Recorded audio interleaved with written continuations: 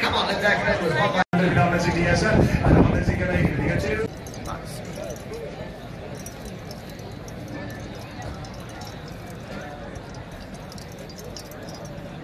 Once, twice and down at 120 round the room, he goes at 120 quickly, at 129 a bit of 120, hammer 130 bit, 130 but now but again at 130, 130 quickly, at 140 and now but again 140, 40, come on, 150 now, at 159 a bit of 150, a bit of 150 bit, and a bit of 150 and 60.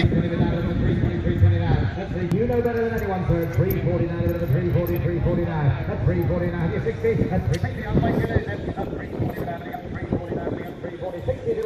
340, yes or no, 160, at 340, but now again 340, 160. Five last time, he sold 375. 100, going to go, 100, going to go, 100, 100,000, a very fast son of Oasis Dream. Sean, a bit of 170, yes, you Sean, a bit of 180, 100.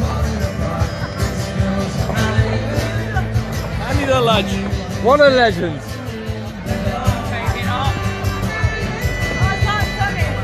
Smooth operator.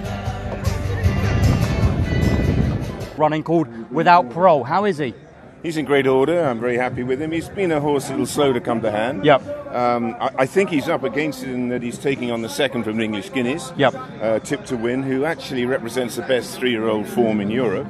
So he sets the standard and we hope we can aspire to it. Indeed. I mean, when it comes to Without Parole, last time out at Sandown I saw you in the winners enclosure and you said he missed a few pieces of work. Yep. How much has he improved since that win? Well, he's improved. He's also a bit tighter. He bruised the foot and because of that reason we're unable to train him and he didn't run the Guineas. But look, to me he's still a little bit of a work in progress. He's a horse with a lot of scope and frame. He's very relaxed for a Frankel. So to that extent I see him running a good race, but not necessarily, he shouldn't necessarily be favourite. That is very